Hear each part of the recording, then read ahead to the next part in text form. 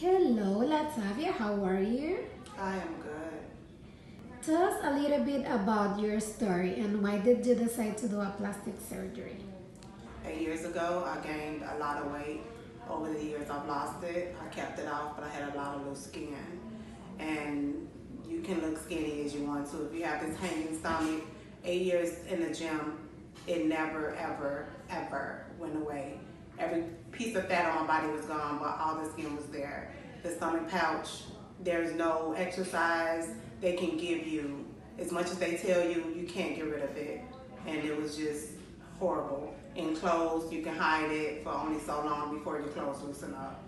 And I just decided that I couldn't deal with that anymore. It was too depressing. Why did you decide to operate with Dr. Tania Medina?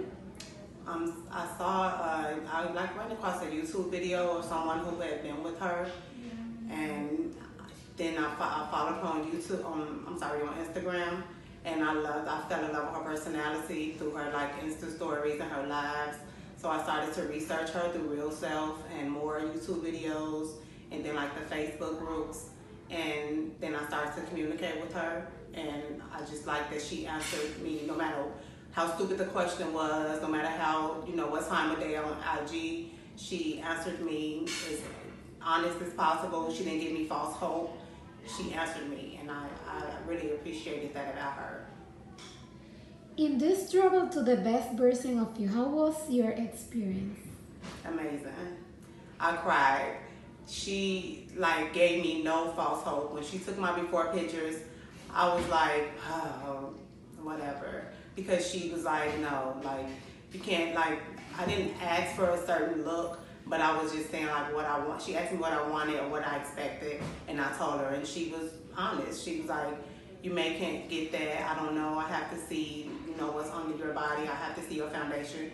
And some other doctors will tell you, oh yeah, I can make you look like J-Lo. I can make you. She didn't. She simply said, I can only give you what you already have. I can make you better, and that's it. And the next morning, I was floored. She lied. She gave me everything. I asked for more. And I was so happy. I cried. How do you feel with your results? I'm only 8 days post-op, and I love it already. The first day, I was in love. The first day, and I was swollen like crazy. And I was already in love. She did an amazing job, especially considering what I gave her.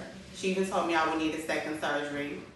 And if I wanted to be perfect, I would probably need a second surgery. But me, just an everyday person,